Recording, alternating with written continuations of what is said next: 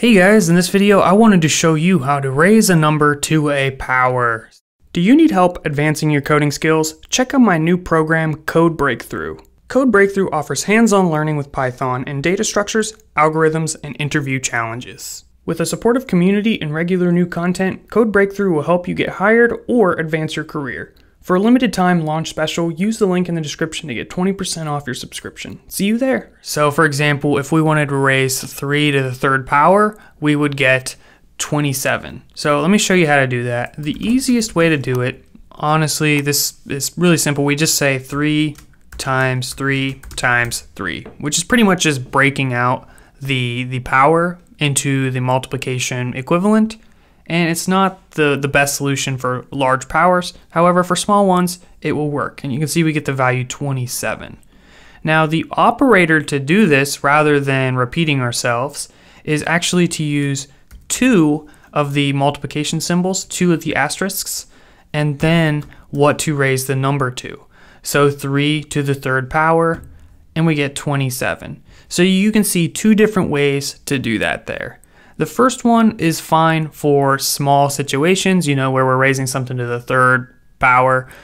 But if you're going to, 4th, 5th, 6th, 7th power, that's going to really quickly be pretty gross. So I don't really recommend that. And honestly, anytime you're raising something to a power, you should probably just go with this operator here. But the multiplication is a good way to think about it. So if we wanted to raise 3 to the 5th power, here's how we would do that, 243. So this is a common way to do it. I'm going to show you another way you might see it, and that is using the math module. So we will say import math, and then we're going to say math.pow. And this takes 2 arguments, and you can see it says returns x to the power of y. So x is the first, y is the second. So we'll say 3, 5, and let's just assign that to a variable like result, and then print that variable like so.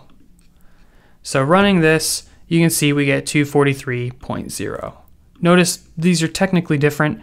That's because this one has the 0.0 and this one does not. We get the same result. It's just the type of data, this being an integer and this being a double. Right now, we really don't have to worry about that. It's not going to cause any problems. So you can work with either one as is. Obviously, you can use the floor method we've talked about if you want to get the integer version. So math.floor, pass in result.